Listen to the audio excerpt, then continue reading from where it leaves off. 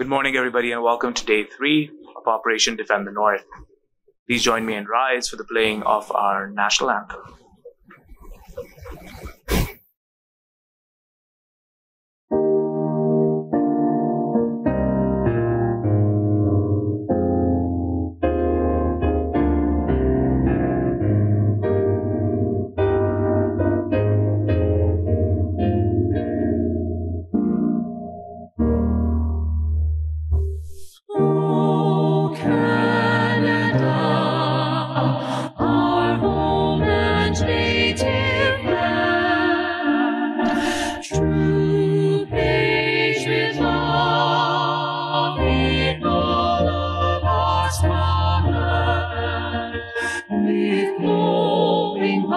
We see thee rise, the true North, strong and free. From far and wide, O Canada, we stand on guard for thee.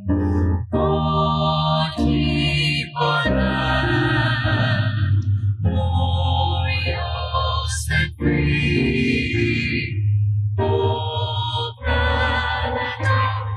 Stand on guard for thee.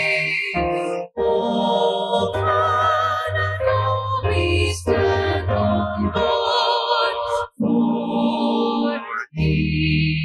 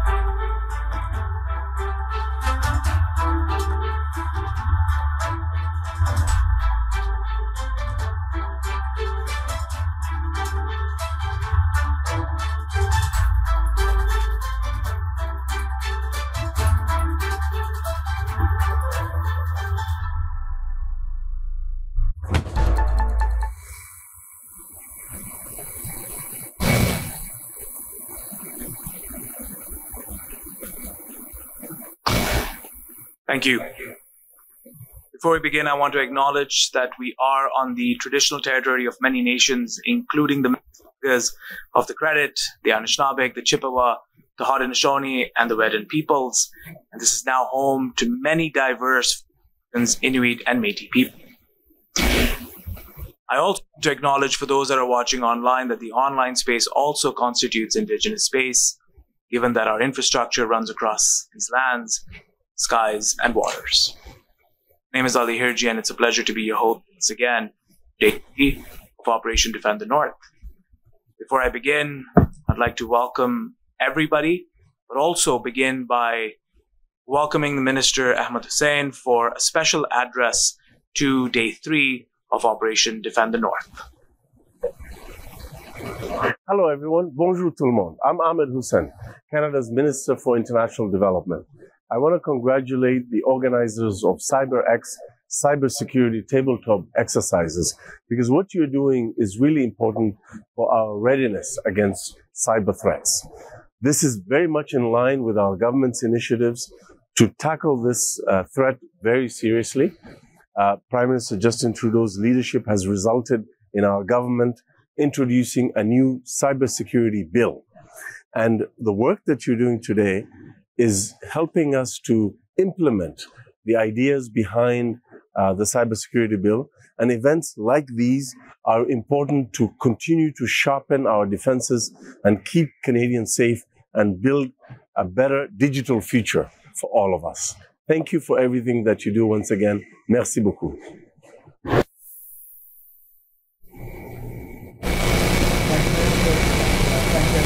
Again for joining us.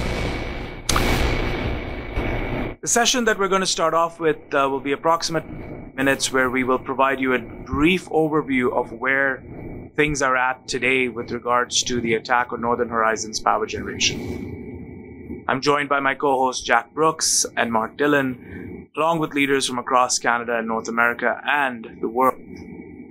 We have thousands of viewers that are watching online, and I thank you for being. Take a second to update you on the format of how we're proceeding with our discussions.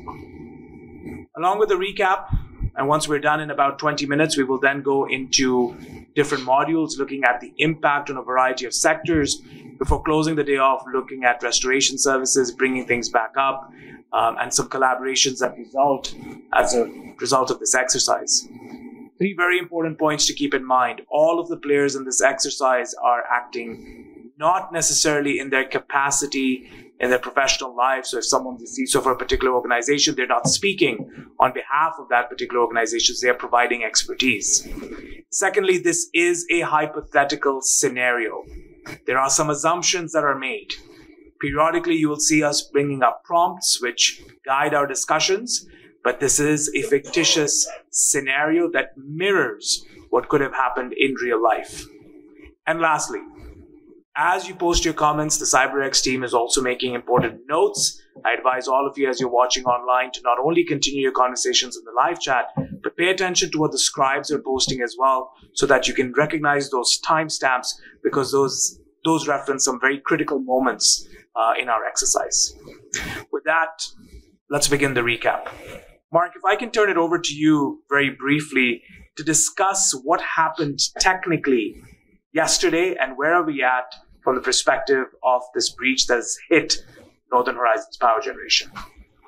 Sure, Ellie. So there's a lot we don't know, but what we have been told as of yesterday is that the continued power interruption, which is now in its third day, right at the beginning of it, is a choice that the utility is making at this point because they don't believe that they can operate their grid and their generation safely, because there was a supply chain compromise. What that supply chain compromise was, we don't know yet. We don't know if the initial outage was caused by an attack or out of caution was done proactively. But we can expect that we'll be hearing some more information today about this.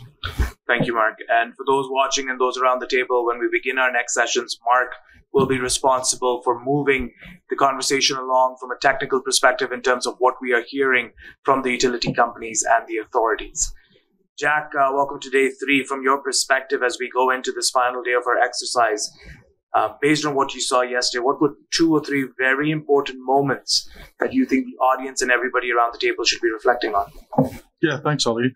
I guess maybe the first one is that sort of strikes me is that, we talked a lot about the impact to other organizations not directly involved in the event and some of the things that they need to do to either protect themselves from this particular attack, which starts to move into other sectors, or opportunistic attacks that might take place.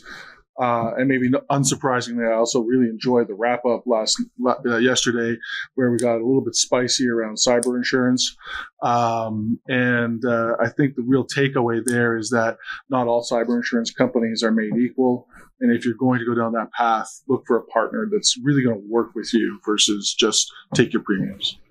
Thank you, Jack. And just a reminder to everyone, we have about 18 minutes. So let's keep our points, just as Jack and Mark did, very specific so that we can continue into the next modules. Octavia, you're joining us for day 3, and this is your first seating with us.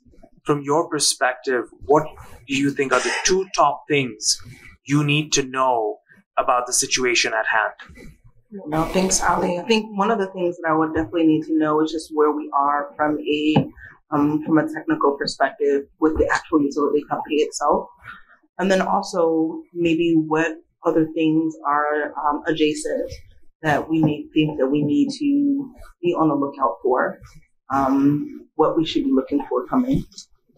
Thank you. And I really appreciate your presence here. This does reflect the reality of what happens when you're dealing with these scenarios where you bring in as many people as you can to assist, and they might be coming at it at different times. So I appreciate your time today, Octavia, and thank you for joining us.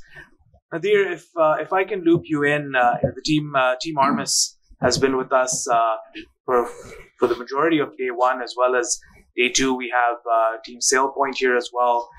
We have CrowdStrike. We have a whole host of partners that are here. Nadir, from your perspective, looking at the fact that this is into Day 3, from a tech perspective, what's the priority right now for you, for the utilities companies? What do you think has to be top of mind for them technically as they're dealing with this scenario? I think if they haven't achieved yet a point where they feel that they can safely turn things on, my question would be, do they at least feel like they've isolated the problem or not? And are they dealing with a scenario where they have any kind of interaction with the threat actor or not? I think that ultimately they have to be at Day 3 with this level of impact. The priority has to be, how do we get as soon as possible to resume operations safely? So I would say that first, is it isolated? Like how confident they are that the attacker can't keep on moving or damaging or doing anything? And priority number 2 is how well do they understand at this point the recovery scenario that they have? Like how much of it is actually relevant, how much of it can actually be enacted? That would be what I would be thinking in their shoes.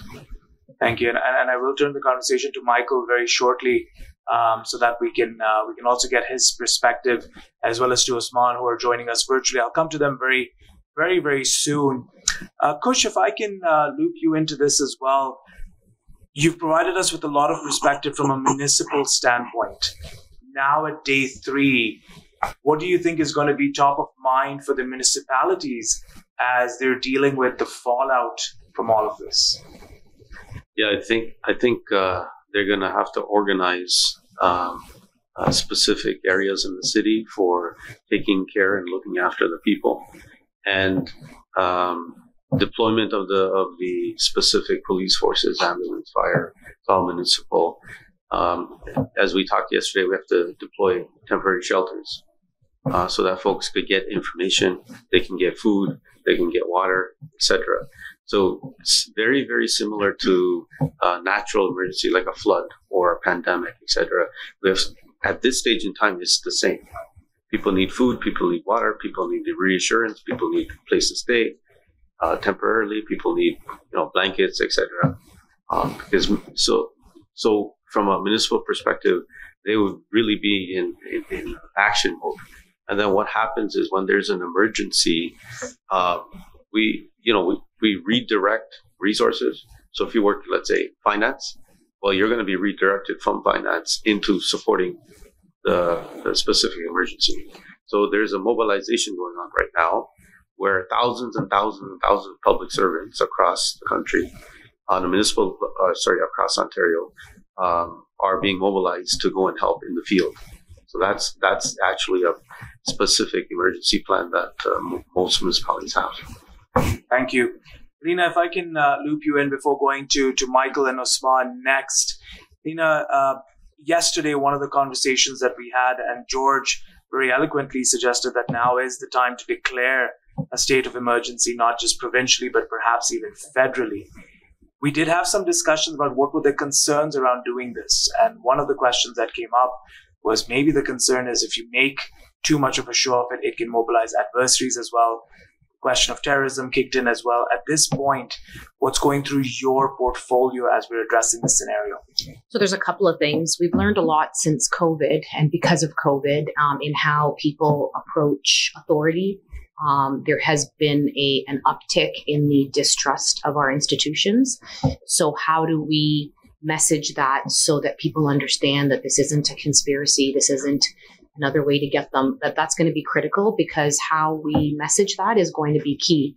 What first and foremost, you are looking at absolutely having to declare a state of emergency. But I think something to really consider is that this is no longer now an Ontario problem. This is not just a Canada problem. This is now international, because all our international partners are going to be looking at what is happening here and trying to bolster themselves. The other side of it is some of these industry and key infrastructure pieces that are getting hit have global implications. So whether it's flights, whether it's natural resources, because we are looped into other countries internationally for that, whether it's water or anything else.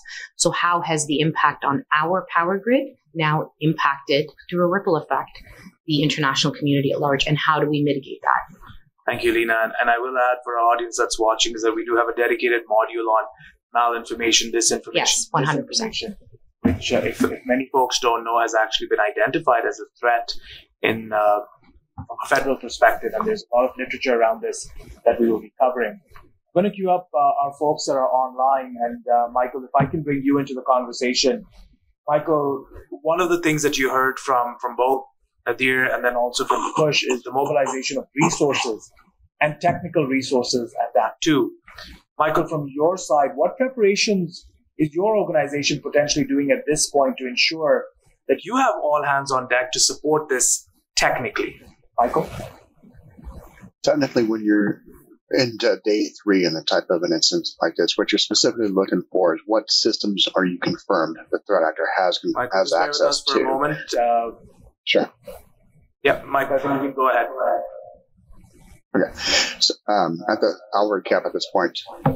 Typically, around day 3 in an incident like this, you're trying to identify and confirming which systems that threat actor actually has access to, and you're still trying to identify which ones that they might have access to.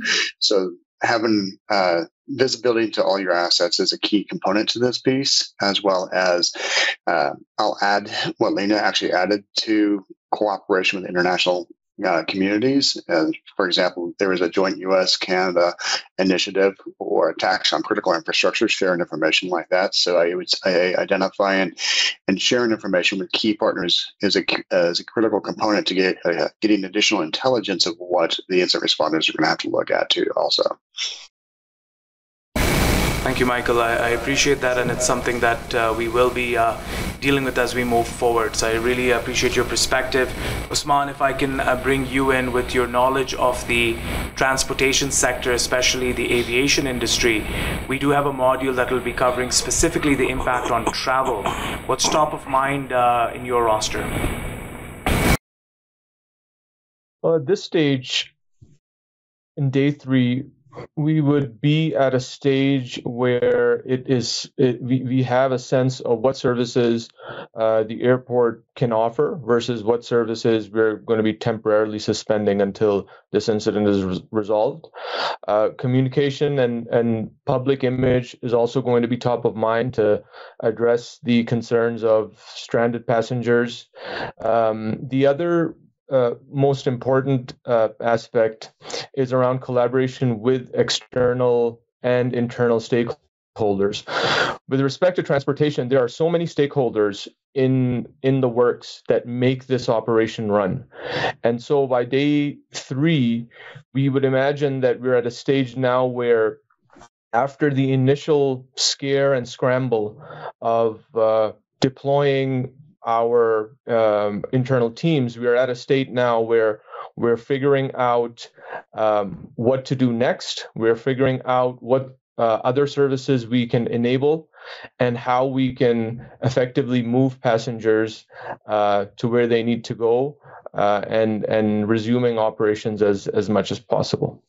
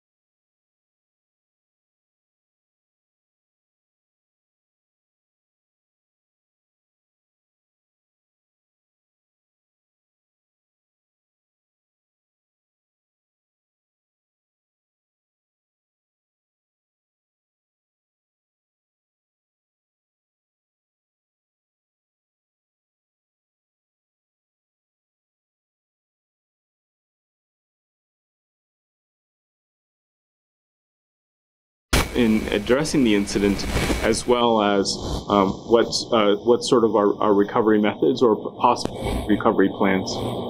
Thank you. Yep, and the recovery plan is again module 8, not just about like Mark brought up and Octavia brought up. It's not just about bringing back up, but bringing things back up safely so that this attack does not manifest in different ways, and all of the controls that need to be there along with it.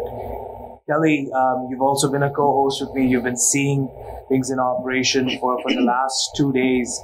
If I could just ask you, for you right now, what is priority number 1, alongside knowing what's happening technically, what would be priority number 1 on your desk? Well, I'll give you 2 answers, because one is really about the people, and I think about food now. I think how many people rely on food delivery that they're not getting. They're having food spoilage in their houses. And I'd say if we go back 20 or 30 years, people had a lot of food in their house that they could sort of sustain themselves for a week or 2.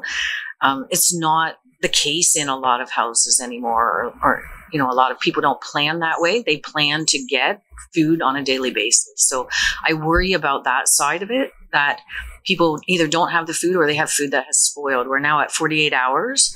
And so the health and safety of that. The other side of it is the restoration. I think about there's restoring the electrical services, but everything then that comes online, what is going to happen in that moment? So, you take a small example in your house when you have a elongated power outage. A lot of times we go around, turn everything off so that when it comes back on, your house doesn't go crazy with the lights going, the TV, the router, everything going beep, beep, beep. And you don't want it to sort of overload and, burn things out or cause other issues. This is now across all industries. And is that going to happen? Is it going to cause downstream impact of things that can't handle that surge? And also, as we're bringing things back online, are we in the state of having another attack? Yeah, and ironically, yesterday in the chat, one of the questions that came up is how will the security teams work well with the utility engineering folks that are there in terms of managing equipment itself and what's safe to turn on. Mark, if I can just ask, that was a conversation that I saw yesterday online, and I want to ask you, what are the challenges in this situation? Us looking at it from a digital perspective, but your engineers, your mechanical engineers, and everyone else that's working on the hands-on at the utility center, what are some of the challenges in coordinating with them at this point? Well, it's likely that their systems will be disrupted. So they're, at this point, planning in a more physical way, I'd expect. They might be having morning, afternoon, and evening meetings and planning things out. They've converted to paper maps at this point, which some of them might be out of date. Hopefully they know where all their assets are and they haven't lost access to their digital inventory. We don't know exactly what was compromised yet. And I'd expect with an outage of this size, we're going to see a gradual restoration, but maybe some kind of plan for that. Thank you, Mark. Something that we will come back to. We've got about 5 more minutes. And George, I want to loop you in before going to Bruce Bay and then summarizing with some takeaways. George, one of the things that you've been an advocate for in this scenario is making sure that you're taking care of your teams in this situation. We cannot be working 24/7. We have limits. We are also, as individuals, dealing with this breach, also dealing with the fact that we are impacted by the power outage. Our families are impacted as well. This is an often overlooked reality, but in your perspective, what are some steps now that leaders need to be taking also, that they're not burning out in this scenario and they're dedicating the right resources to the right requirements? Realistically, you should be imposing a shift schedule. So you figure out your resources that you have at the table, break everyone down into teams, including yourself. You should have an on-call shift. Like, you cannot be on call, especially as the person in charge. You'll have set hours where you're working. They might be 4-hour shifts. They might be 6-hour shifts, whatever it'll be. You're on for that time. And then you have an off period. If something critical happens, someone should get you, yes. But otherwise, that should be your downtime as the leader. If you don't have downtime and your batteries are fried out, you're useless to everyone. Additionally, with your teams, you should be having the same type of rotational schedule so that folks are getting downtime, they're getting sleep time, they're getting time to eat, They're getting time to disengage from the problem, as hard as that may be, but they can't be in the middle on the SOC or wherever your operations center is. They have to leave that room, go do something else for a few hours, then come back. If you don't have this rotational schedule and folks don't have a chance to recharge or sleep a little bit, we're at 48 hours now, yeah? Your team's going to burn out. Your team won't even last 36. People are like, no sleep at this point, like from the Army experience, you're hallucinating. Like at this point, you are literally ineffective to anyone. You're legally drunk. Your teams have to sleep. You have to sleep. You have to keep it in mind. Thank you, George. And this is something when we talk about the restoration services and what next looks like, something that I will bring up quite a bit. George, as always, thank you. And thank you for being here for all 3 days. Bruce Bay, you've had an acute eye on the national economic impact piece. That impact and that number is going up significantly.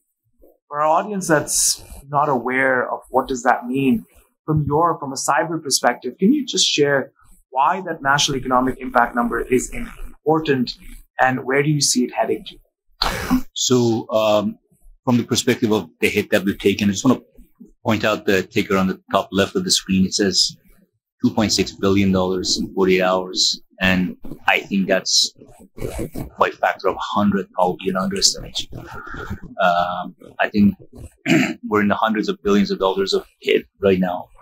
It's impacting our GDP, our overall productivity, and not just now, but long-term impact of it. It's going to take some time for us to come back and recover from this and start firing on all cylinders.